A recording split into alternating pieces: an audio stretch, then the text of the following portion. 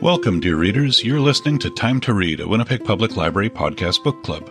We are recording today from various locations around Winnipeg, all within Treaty 1 territory, the traditional lands of the Anishinaabe, Cree, and Dakota, as well as the birthplace of the Métis Nation and the heart of the Métis homeland. Our drinking water comes from Shoal Lake 41st Nation in Treaty 3 territory. In this episode, we will be discussing The Huntress by Kate Quinn. I'm Dennis from the Idea Mill, though I'm currently found at the Henderson Library, and I am neither a lake witch, nor a sky witch, nor a night witch, but more of a sandwich.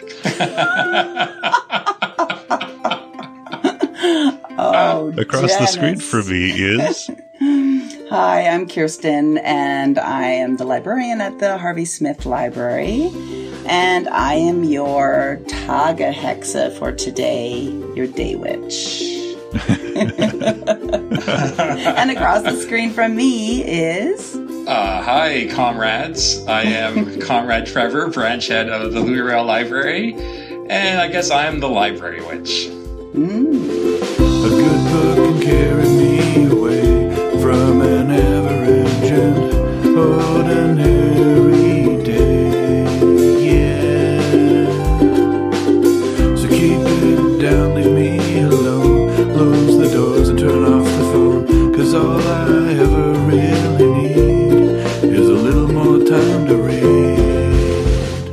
And you, dear readers, we couldn't do this without you. Let us know what you think of the books we're reading. You can find our email address in all of our social media outlets by going to wpl-podcast.winnipeg.ca and scrolling to the bottom of the page. If you hang around until the end of the episode, you can enjoy our special segment, Nerd Words for Word Nerds. In a moment, Trevor will give us a summary of the book, but first, Kirsten will tell us a bit about the author. Okay, Kate Quinn is a native of Southern California. She attended Boston University, where she earned a bachelor's and master's degree in classical voice. But at the same time as she was doing those studies, she was writing her first novel, Mistress of Rome. And since then, she has written 4 novels in this Empress of Rome saga, as well as 2 books in the Italian Renaissance, and then turned to the 20th century with her latest novels, which includes The Huntress. Kate and her husband now live in San Diego with 3 rescue dogs. Her love of history was inspired by her mother, a librarian. How many times do we talk about a parent of a writer being a librarian? I think quite often in this podcast. So anyway, her mother, of course, was a librarian and a history scholar with a degree in ancient and medieval history. And of course, she told Kate Quinn bedtime stories about Julius Caesar and Alexander the Great. So Kate says when she started telling stories of her own, it was, of course, very natural to gravitate towards the past. As a young writer, she also relied on her mother's editorial skills for any critique of her writing. And that's something that she continues to do today. She relies on her mother for those editorial skills. Her father was a jazz musician, and she says that when he wasn't actively occupied by doing something else, music was his default mode. And she talks about this because she also describes herself as a writer like that. Writing is her default mode. That is what she does when she's not doing anything else. She started putting words to paper at 7 years old, and that was when she decided she was a writer. She wanted to live vicariously through a character that was able to do all the things that she couldn't. So own a horse, live alone in medieval Ireland, for instance. She describes her writing style as historical fiction with an irreverent twist. She says she tries to incorporate humor in a lot of what she writes. And she says that she's really fascinated by the aftermaths of a historical event. So not just what happens, but what happens afterwards. And we certainly see that in The Huntress. Her method of writing, as one would guess, with historical fiction is equally as much research as it is writing and editing. Her website is great, so I would encourage everyone to just take a look because It's very full of lots of information, and she has a blog, and she's obviously a voracious reader herself, and obviously the daughter of a librarian, because she has lists of books that she has read with little synopsis and also suggestions of who might like this book. So a little reader's advisory on her website about her own books, but about lots of books as well that she loves. So that is Kate Quinn, who would be super interesting to invite over for dinner. So come on over, Kate. That's nice. As you're reading that, I was thinking my default mode is napping. Are you guys ready for the summary? Yeah, bring it. Absolutely. All right. I've been accused myself of doing kind of over detailed summaries, so I've gone the other way. Okay. What do you think of this? Set in the years immediately following World War II, and with a large number of flashbacks to the war itself, The Huntress tells the story of a ruthless Nazi murderess who escapes to the United States in the wake of the war, and the individuals, including Nina, an ex-Soviet bomber pilot, Jordan, a young aspiring photographer, Ian, an English war correspondent turned Nazi hunter, and Tony, a former soldier and Ian's assistant, who take it upon themselves to bring her to justice. It's a very good summary. Succinct and informative. I had help with the internets. Mm-hmm. And it's not taken verbatim, but a little from column A, a little from column B, and a little of magic that I threw in myself. It's the magic that makes all the difference, Trevor. Yeah, the library witch was at work. We'll start as usual. How did you guys find the book? I liked it. I actually enjoy a World War II historical fiction. I have to say, I sometimes think, oh, am I done? Am I done with World War II fiction about soldiers and lovers and spies? But I'm never done with it. I enjoy it. So I enjoyed this one as well. And I did also read it while I was, at the cottage. So that's also just a great time to read sort of an involved story like this, I think, because you can certainly just seep yourself into it. When I knew nothing about the book and just saw the title, I was a little worried because I thought it was going to be like a vampire werewolf romance. But I was delighted to see that there were no vampires or werewolves, but there were witches. And yeah, I agree with you, Kirsten. We think World War II, we would have read enough about it and its aftermath, but it just seems like authors are still mining that time period, and they're able to find stories to tell within it, and fascinating things and little parts of the war, unsung heroes like the Night Witches, which I had to look up afterwards, and amazed by these flimsy little planes that they're flying made out of canvas and chewing gum, and so there's those parts of that make you want to read more about the reality, but then of course you're drawn into the characters. I thought it was a very well character driven story, as well as feeling like a bit of a taut thriller too, and a little bit of is she or isn't she, and back and forth, and it can't be, and oh my gosh, what's going to happen here, and all those kinds of feelings. So I have to say, yes, I thoroughly enjoyed it. It was a quick read for me, and I think I'll read some more from her for sure. Well, this will provide good contrast for the episode, because I have to admit I really didn't enjoy this book. And for me, it was there were elements I liked, and I think the author clearly does a lot of research and put a lot of effort into writing. She was very strong on things like characterizations. You never had to wonder which character was which. They were all clearly defined. But I found her writing style very heavy-handed, and I felt like she beat a lot of her themes to death. I don't know.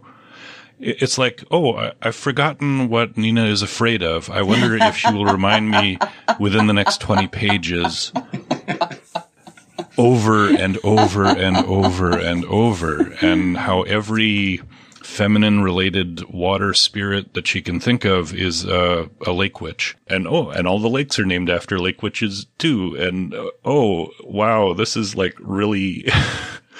So I struggled with this book, and I had to really work hard to finish it. So, we can discuss that kind of thing as we go along. Sure. Yeah, well, I usually enjoy most of the books we read, but I I don't know, I felt meh the whole time. Like I never really got into any of the characters. Do you think possibly, Dennis, I'm not putting words in your mouth, do you think possibly it was because you felt under the gun to finish that took away some of the enjoyment? Like, because you felt like, oh, I have this deadline, and I have to read this, and then you were feeling resentful towards the book for reasons maybe unrelated to the book, or maybe not. I'm just throwing that out there. Could that have been a part of it? I don't think so. The reason I was under the gun at the end to read it is because I couldn't get into it earlier, and I struggled to read long stretches of it because I was not getting into it. And I actually did enjoy the last part of the read more than the first part. So maybe I should have tried to read it all in one long stretch. I don't know. Yeah, I've just found her writing heavy-handed and kind of obvious. Like, more than halfway through the book, I knew that the final confrontation was going to involve Nina confronting her fear of drowning in the lake, and that it was going to be at a lake, and Ian was going to have to make sure he didn't kill her because that's his thing. He's not going to step over that line, and it felt to me like she's a competent author I used to want to be an author before I realized I just don't have the patience for it. And I've read a lot of books on how to write a book. And it feels to me like she's read those books too. And she's gone through all the outlining, and she's gone through and checked her themes, and she has a huge checklist of things, and she checked them all off. Yeah. But that's how it felt to me. Like everything was checked off, and she just made sure she had all of the stuff. It may also be because she puts in a ton of details, and I am not a fan of things that are overly ornate, whether they are art or music or writing. I found if it's overly ornate, you get lost in the details. Like, how in the book, Jordan, as a photographer, her photo essay that she's working on is like working in Boston. And as a way of doing it, she frames it really tight on the essential elements of each worker, like their hands or the propeller of the plane or things like that. Because that locks out all the extraneous details so you can focus on what's important. And I wish that she had done that with the writing. Well, and it was a long book, too. So if you weren't really into it, then you'd be like, oh, my gosh, I still have 200 pages to do.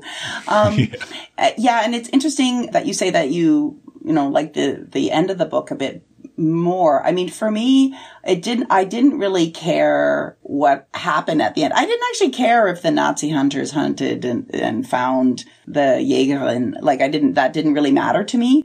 I just found, and there were definitely, because she has so many different characters, and each chapter was a different character and a different time frame. So there were 3 different time frames, I think. And then the different characters related to that. And I did find the whole story about the Nachthexen to be the most interesting for sure.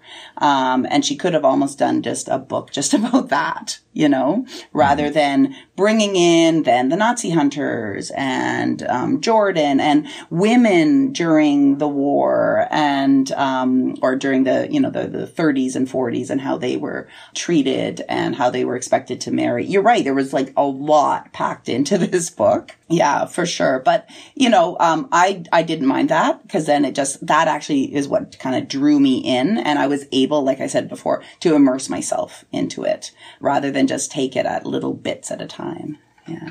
Yeah. I'm usually not a big fan of stories that have different timelines that are interspersed and stuff. I like my stories straight ahead, but in this case, that part didn't bother me. Although it was interesting to me that Nina, who I feel is the most interesting character in the book. Yeah, for sure. We could argue about who's the main character. It feels more of an ensemble piece, but really I cared mostly about Nina. But the weird thing about it is, in the flashback parts, it's in her voice. And yet in the current day, or not the current day, but in the Ian timeline, it's told from his perspective. And I felt like her characterization in that felt very different than the characterization almost like they were not the same characters. Yeah. Like, I felt that her older self, her post-war self, if you will, was almost like a caricature that was used for jokes, where she would talk in this heavy Russian accent and she was ready with her switchblade. And she was, I was laughing at what she was saying just because I could just imagine her talking that way. I thought she's a fantastic character. I want to see more of her. I would love if there was a series just with Nina going around, kicking butt. But then you go back to this, her storyline becoming a pilot or growing up with her father. To me, I had a hard time reconciling those two characters, even up to the end of the flashback sequence where, of course, she has her encounter with the Huntress and Ian's brother and stuff. And I didn't see any through lines from those two storylines, which I thought you would eventually. I didn't pick up any. I don't know if you guys did. But maybe, aside from her fear of the water. Yeah. But maybe, when we first meet her through Ian's eyes, he doesn't really know her. Right? And I do think that she becomes sort of a fuller character as he really does get to know her, and she becomes much more sort of multidimensional and less of a caricature, like you said, because, he really didn't know her at all. And yeah, you're right, because at the beginning I was like, are they even the same? Is this like a different person who's taken on the role of Nina? Because, right. Yeah. I was so mixed up at the beginning. I thought that those early Nina chapters may have even been the origin of the Huntress. That's what I thought too. I was like, is she going to somehow, but I was like, no. But yeah, you're right. I wasn't entirely sure what was going on in those early pages. Yeah. It's interesting that you guys had that experience with her character seeming different, because that's one thing I found consistent. She's seemed like the same character to me throughout, just seen from different perspectives. And at different times, of course. But I don't know, that part felt consistent to me. All right, then. Yeah. This is how this one's going to be. All right. Everything that we... Yes. Yeah, I'm going to be the contrarian on everything. Love it. So rare. How do you feel about historical fiction in general, Dennis? Do you have any thoughts on that as a period style genre, if you want to use that term? I have not read a lot of historical fiction. Like, I've read some stuff that is set in historical times, but I wouldn't call historical fiction because it's not attempting to be terribly historical or to really set the characters in a particular time like this one was. I have no objection to historical fiction. I just haven't read a lot of it. Yeah. It was one of the questions we put out on our social media and on our Facebook page. One of our listeners, Amir Pulio, sorry if I'm mispronouncing that, they say that they love historical fiction. It's such a fun way to learn about the past and place yourself in history, to think about how you may have reacted to events. Do you guys do that at all? Like, imagine, okay, if I was living in post-war Europe or Boston or even wartime, like, how, would you have the bravery or make the same decisions, or do you just sort of read it like as a spectator? I never thought of it putting myself in the shoes and comparing my own sort of values and courage in those times. I haven't thought of that way. So I thought that was an interesting perspective from our listener. But have you guys done that? Yeah, I often do, especially when I do read World War II historical fiction, just because my family background is that, my father was born during the war in Germany. And so I've had lots of thoughts about that, and my Opa, who was on Crete during the war, and what his involvement was, and other family members. But I was struck in the book, Ian asking quite early on, saying that if you didn't do anything to help the resistance, you were guilty. And I thought that was like, whoa, that is a lot to ask. Like, and I just thought, would I, because I don't think any of my family members helped the resistance, but because helping the resistance is a big thing to expect of like an everyday person. Yeah, it's a death sentence if you're caught. Yeah, and I don't know. Would I have helped the resistance? You would have. I hope I would have. You would have been leading the resistance, Kirsten. But yeah, it's a hard thing to sort of contemplate. But yeah, I do definitely think long and hard about my own place in that history for sure. Not so much when it's like really like, I don't really love historical fiction that, like, I'm not that interested in reading like her Roman series or sagas because that doesn't, I think I still need to have some sort of connection to the historical fiction for me to even place myself in it. So more recent historical fiction would be more appealing to you? I think so. Yeah. Yeah. I think so. Yeah. I did find myself thinking a bit about how I would be in certain circumstances described in the book, because that's something that comes up. Like, I know during this pandemic, people had to put aside a lot of their freedoms and preferences and things while we were struggling with a health crisis.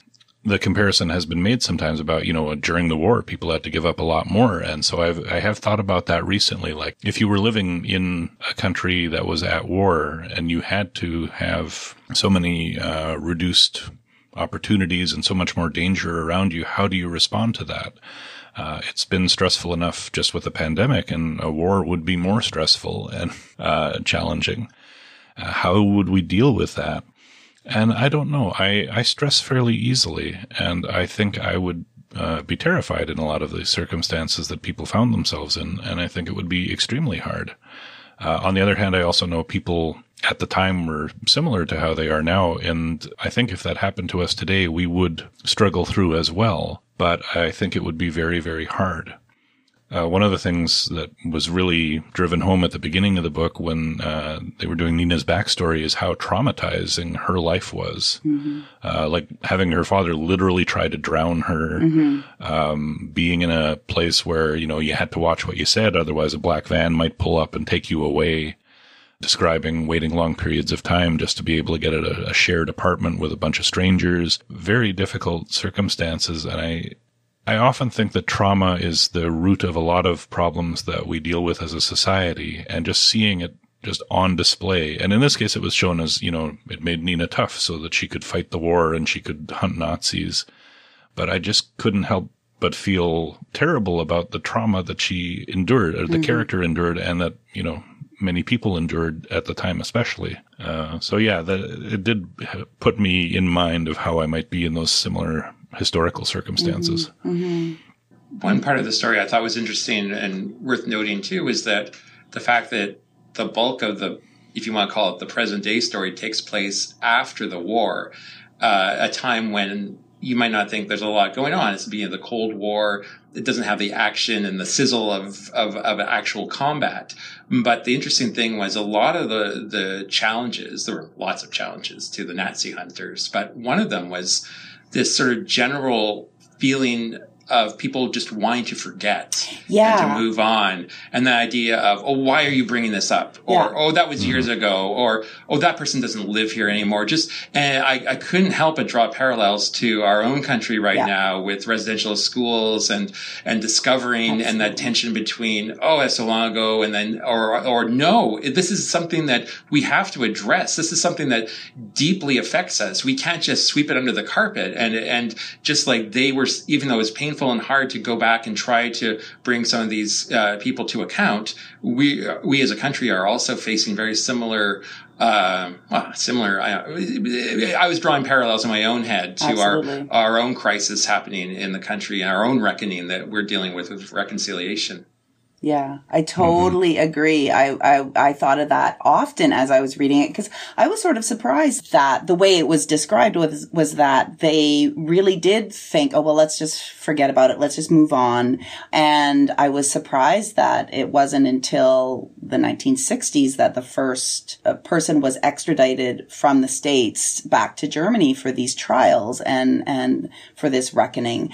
And I guess I didn't really know that was the case. And I totally made those same parallels, Trevor. And then that also made me think too, so, residential schools, some of them were happening right up until the 1990s, So what were we doing? Those folks that knew that this was happening, what did we do? Did we say anything? Did we think it was wrong? Did we bring it up with politicians or the police, or no, not the police, because... Yeah, did we do the modern equivalent of join the resistance? Yeah, and we didn't. So, so the reckoning is now, and those folks need to take responsibility. But so do we as a society, yeah. Yeah. I was struck, too, by a parallel that's more recent, the January 6th insurrection at the U.S. Capitol, and how it's, not even a year ago, right? It's like half a year ago.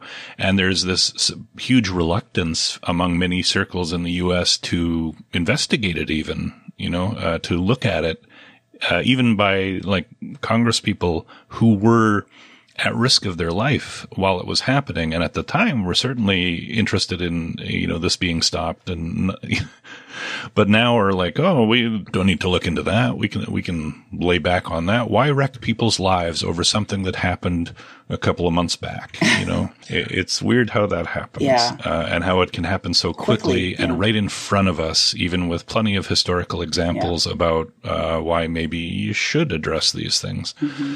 Mm-hmm.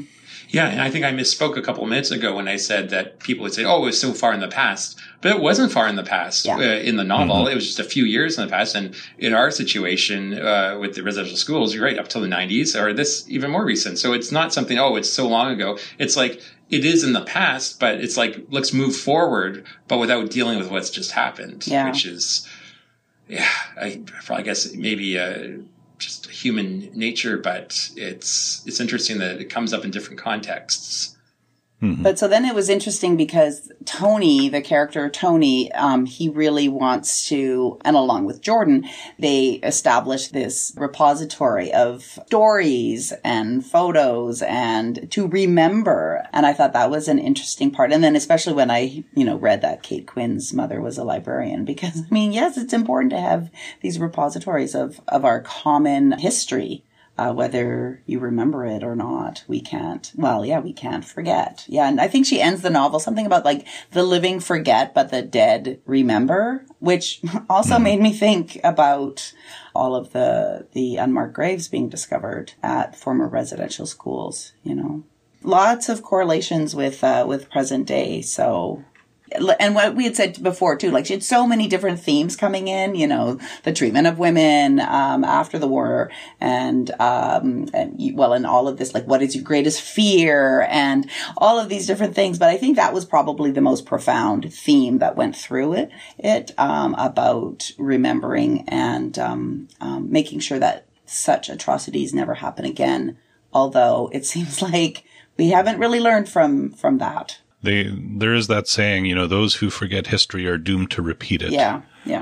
And that's one of the reasons why it is important to have memorials to things that have happened, to have museums, to have books written, to remember and to document. Mm-hmm. Absolutely. Yeah. But she does talk about fear a lot. What are your greatest fears?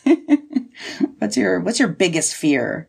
One thing I liked about Nina's character was she was very big on confronting the fear, right? Like Ian was afraid of heights, so she wanted to take him up in this Ferris wheel thing, and at the end he goes in the plane. And I related to that because for the longest time in my life, I was afraid of heights too. Like anytime we'd go to like a tall building or something and, you look over the edge, I did not look over the edge until I decided to go skydiving. Oh, my gosh. Yeah, which was a coworker of mine had passed away and some of us had gone to the funeral. And one of my other coworkers, while we were there, said, "Hey, want to jump out of a plane?" So I was in that mindset thinking about mortality. And I thought, I do. Wow. I don't know why, but I do. Wow. And I ended up jumping out twice. And I can say I am no longer afraid of heights, but I will also say that first jump was the single most terrifying thing I've ever experienced in my life. And I now know what terror feels like because of that jump. Wow. And it turns out I'm an utterly mindless, non-creative thinker who can't even follow simple instructions when I am terrified. And I can now imagine if I were in a war setting, like as a soldier, that might be how I would react because terror is incredibly debilitating. Yeah. But I now I can look out things from high heights, no problem. I can walk to the edge of things. So I encourage that for those who want to try to confront their fears. You are just a man full of surprises. I only did the 2 jumps though. Oh, it didn't become a hobby. No, but you did 2. Yeah. Despite that terror. Yeah. Yeah. Well, and the funny thing too is, when I did I didn't realize how terrified I was until I did the second jump. The first jump, I could barely breathe steadily as the plane went up. The second time I was able to breathe normally, and I was actually able to take in my surroundings. And that's when I realized I had been terrified the first time. When it first happened to me, because I had no context for it, I didn't know that it was terror. I didn't know how scared I was until I repeated it. Right. Huh. Yeah. It just makes me think of a quotation. I'm probably misquoting it because it's just on the fly, but I think it was Eleanor Roosevelt said, "Do something every day that scares you." Yeah. Or something. And I'm thinking, like, every day. I know, that's a lot. Yeah, that is a lot. But, like, every day? I mean, I guess getting out of bed scares me. But I don't think that's what she's talking about. I think of it without revealing any particular fear.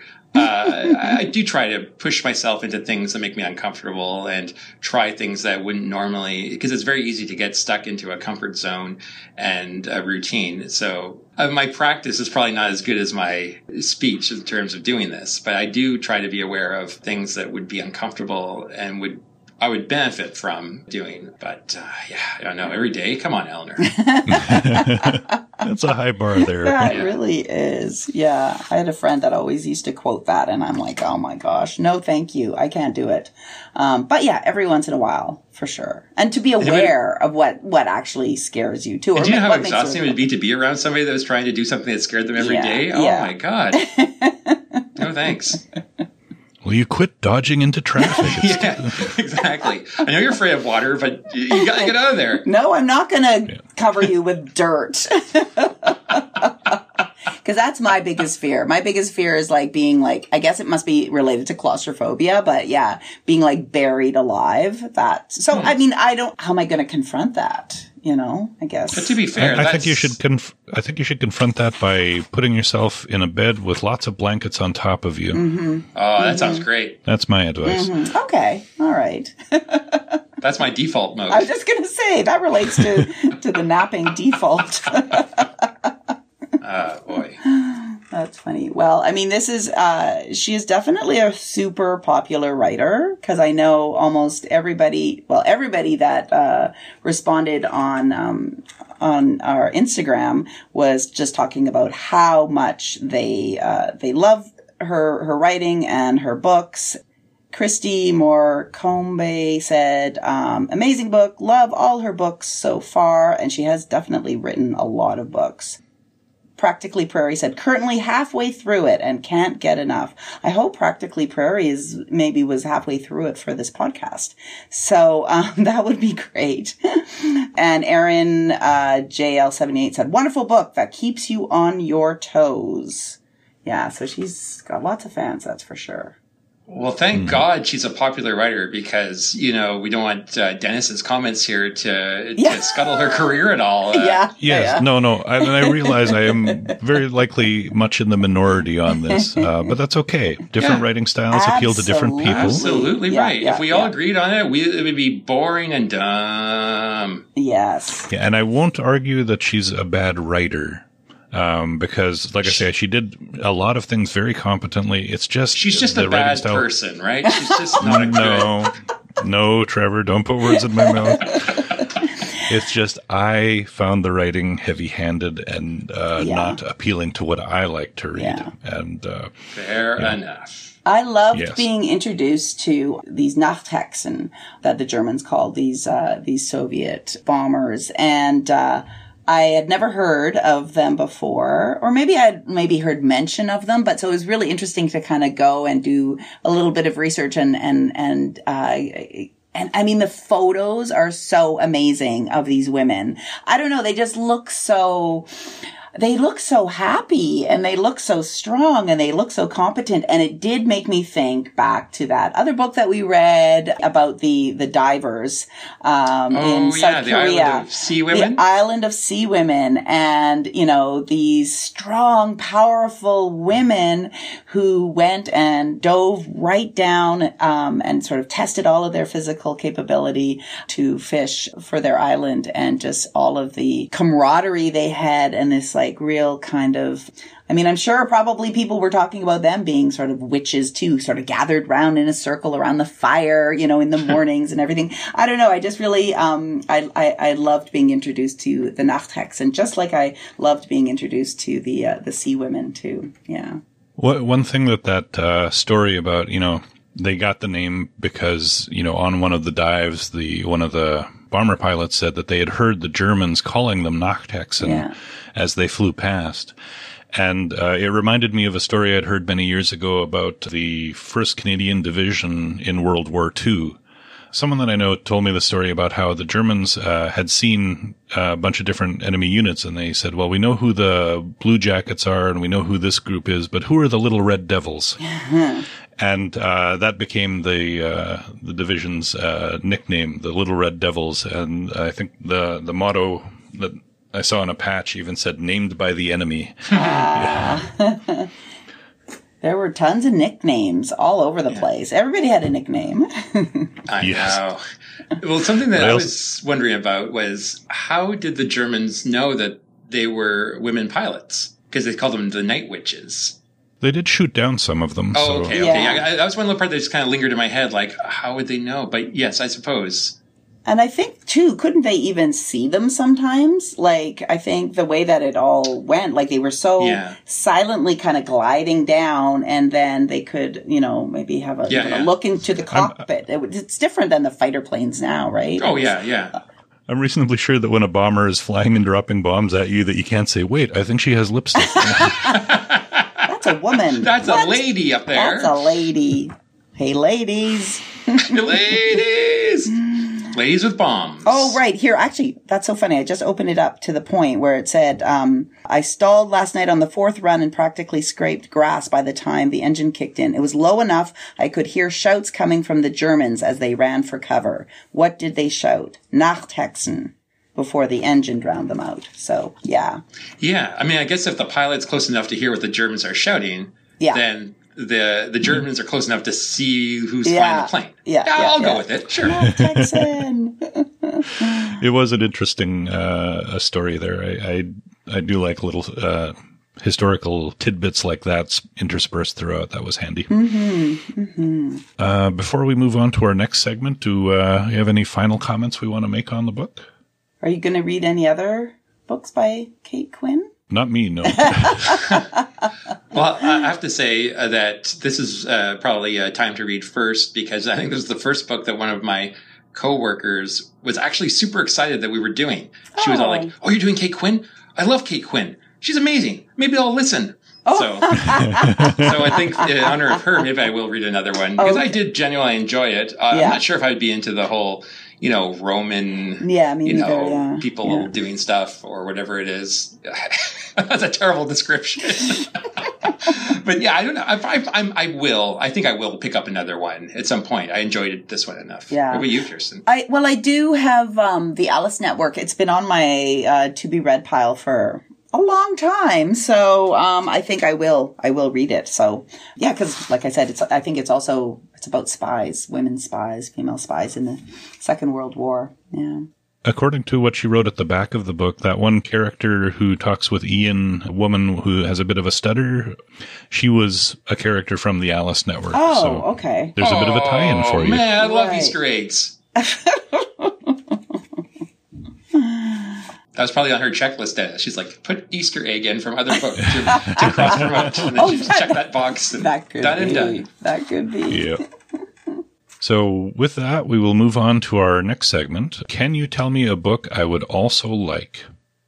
Like I said, I was reading this book while I was at the cottage, and I finished it, and then I was like, oh, I need to read. I need to keep reading. So I picked up the next book, and so this is a book that you might like to read if you like The Huntress, but also it's just another good book to read, just even if you didn't like The Huntress.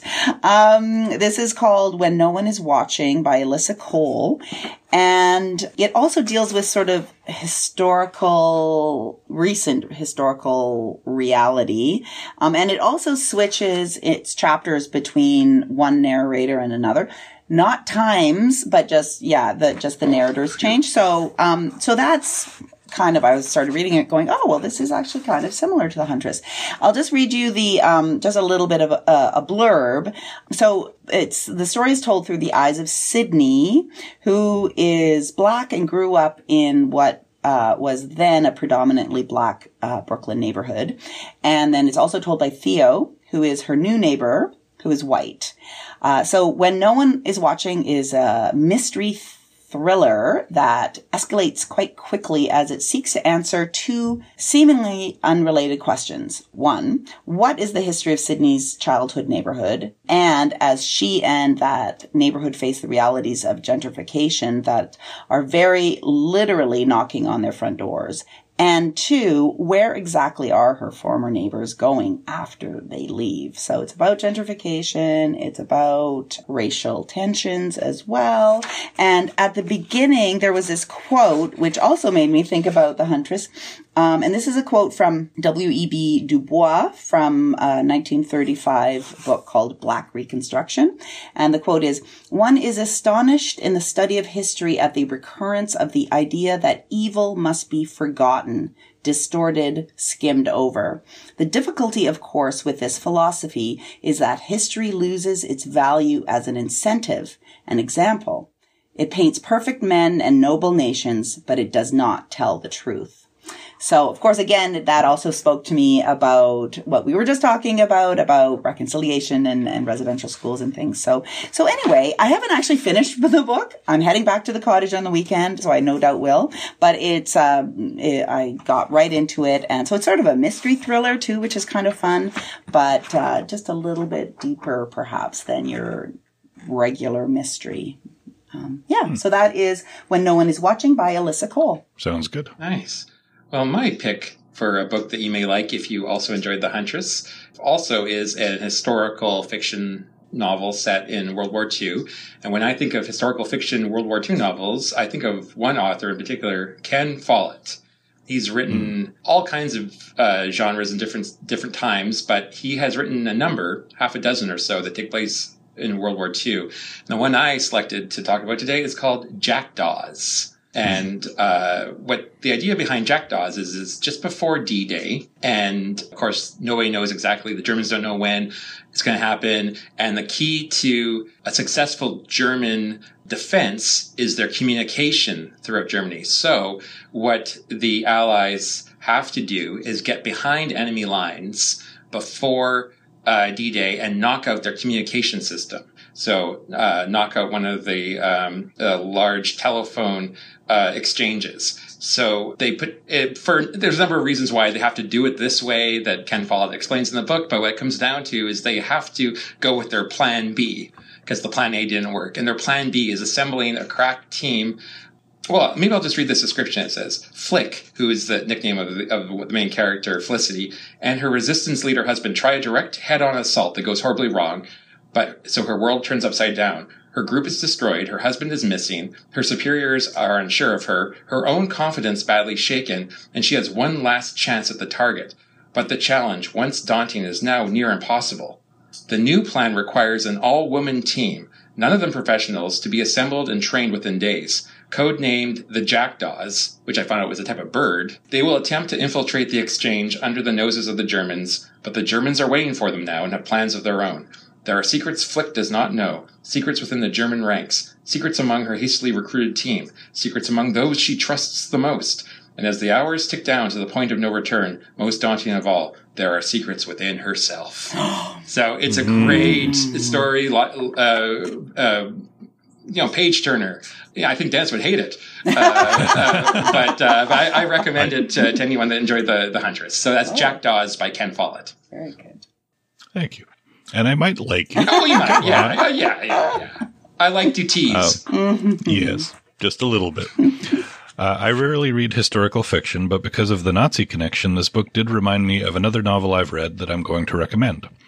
Mother Night by Kurt Vonnegut is a fictional memoir of an American, Robert W. Campbell Jr., who moved to Germany as a child and grew up to become a Nazi propagandist. It's narrated by Campbell, who is writing his memoir as he awaits trial for his war crimes. As this is a Kurt Vonnegut novel, it's a lot more complex than that, of course. For instance, there's the little fact that Campbell was working as a double agent for the Allies.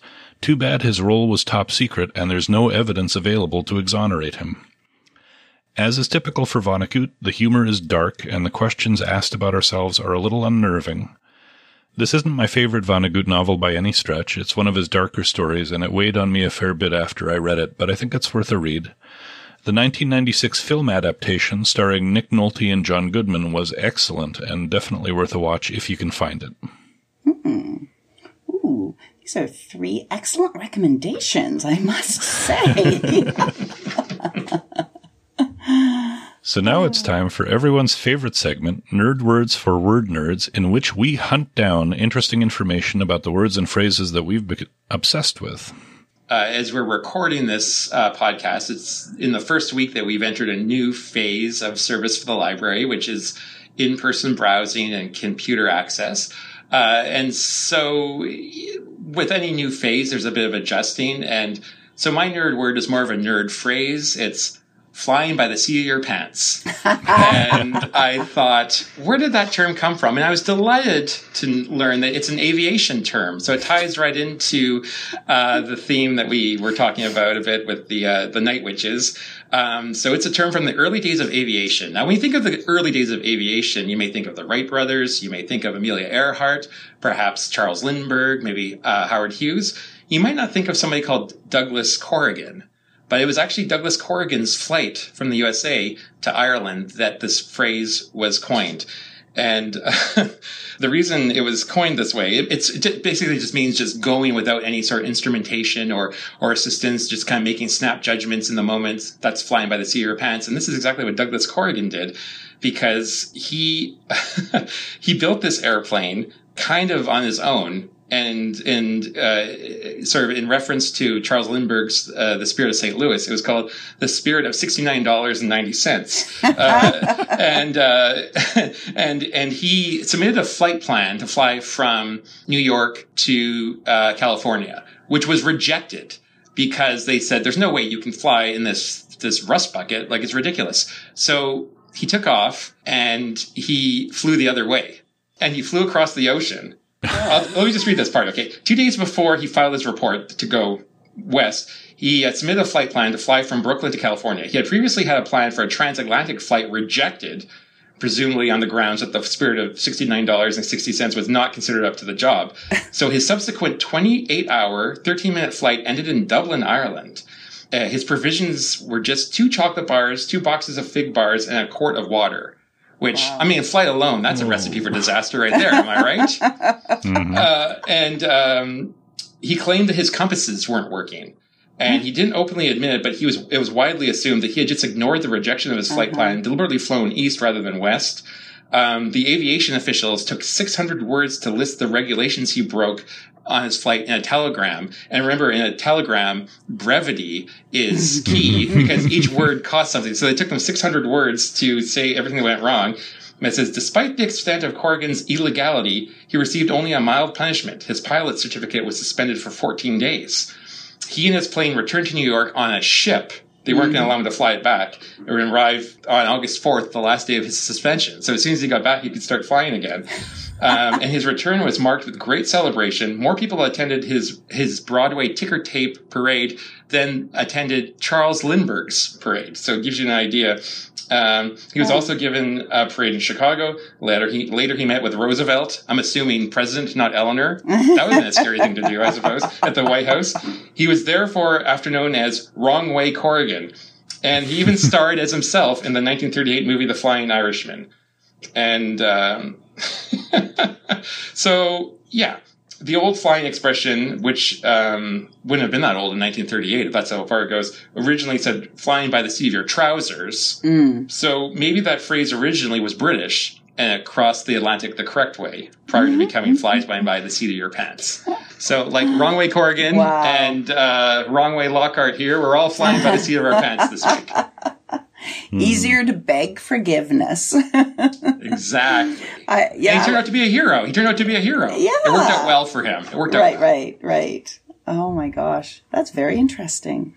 My nerd word is also, well, I'll bring in some aviation stuff, but mainly it's because I felt that I need to reclaim this word. And I've been saying this a lot lately. And I feel like even in this podcast, I keep saying that I need to reclaim the word witch, because all these strong women, you know, have historically then just been sort of written off as witches, which is a great thing. So witch comes from the Proto-Indo-European root word week, which relates to sorcery and religious matters. Or there's another definition, to bend or wind, but also comes from the word weed, to see or to know. These root words evolved through medieval times, and we end up with two Old English words that will eventually create the word witch. The Merriam-Webster definition of witch is 1, a person, especially a woman, who is credited with having usually malignant supernatural powers. Another definition is a mean or ugly old woman. Or the other definition is a charming or alluring girl or woman. So we mix that all together. And I think, historically, whenever a woman was really strong or wise or knowledgeable or did things out of the ordinary, they were often talked about as being a witch. And I remember my sister in women's studies telling me this, the history about the historical depiction of women on broomsticks. So women flying through the air, and that it has its origins in hallucinogenic plant pharmacology. So there's things like nightshade and mandrake that witches used during the Middle Ages, and they created these brews or ointments for witchcraft and sorcery. So somewhere along the line, they figured out that these hallucinogenic compounds actually could be absorbed through sweat glands under the armpits or other places where you have mucous membranes. Other sweaty parts. Other areas. So, and this came about when in 1324, there was an investigation of the case of Lady Alice Keitler, who was the first recorded woman who was condemned for witchcraft in Ireland. And this was written about her. In rifling through the closet of the lady, they found a pipe of ointment wherewith she greased a staff, upon which she ambled and galloped through thick and thin. So these sort of, psychedelic experiences of flying were associated with these hallucinogenic plants that were applied to the, let's say, vulvovaginal area with a broomstick. And so these witches, these wise, knowing, alluring women would fly through the air, much like the night witches, who sounded like witches on brooms with their silent glide down. Witches is my nerd word. And still just wanting to keep with that explicit E rating for our podcast. I'm so glad you did, Kirsten, because I have no idea how to turn it off. So every episode we have to do something that earns us that thing, because I've tried turning that thing off. I don't know. It keeps appearing there. So sometimes people tune in. They're like, ooh, what's going to be explicit? Yeah, what kind of saucy thing are they going to say this week, this month? But no. Okay, well, this time, yes. Well, I won't admit that. I've already admitted it. Yeah, it's recorded. Anyway, witch. That is fascinating about the broomstick. So my word for this month is shoehorn. As a noun, a shoehorn describes a curved piece of wood, horn, metal, or plastic used to help put on a shoe. They're especially helpful when your shoe is a bit snug, and using a shoehorn instead of using your finger to pull back on the inside back part of your shoe helps you keep your shoe in better shape and is more comfortable for both your foot, your finger, and your back, since you don't have to stretch down quite as far. As a verb, it means to force to be included or admitted, or to force or compress into an insufficient space or period of time. It's also often used to describe fitting something or someone into a place where they don't naturally fit. You know, like when you describe every feminine water-related spirit you can find as a lake witch so it fits one of the themes you're trying to create in your novel. Like that. Or when you're trying to cram in yet another criticism of a book you didn't really like by referencing it in your nerd word segment. Like this. Shoehorn. Oh, nicely done. Nicely done. Sometimes I'm very subtle. Oh, yeah, right. Unfortunately, that's all the time we have for this month. Thank you so much for joining us, dear readers. For next month, we're reading An Absolutely Remarkable Thing by Hank Green. The Carls Just Appeared. Roaming through New York City at 3 a.m., 23-year-old April May stumbles across a giant sculpture. Delighted by its appearance and craftsmanship, like a 10-foot-tall transformer wearing a suit of samurai armor, April and her best friend Andy make a video with it, which Andy uploads to YouTube. The next day, April wakes up to a viral video and a new life. Have an idea about what we should read next? Let us know. You can find all our contact info at the bottom of the page at wpl-podcast.winnipeg.ca. You can also find all our past episodes and discussion questions there too. If you haven't already, subscribe to Time to Read on your favorite podcasting service and maybe leave us a review. Tell your book-loving friends about us too. And until next time, make sure you find time to read.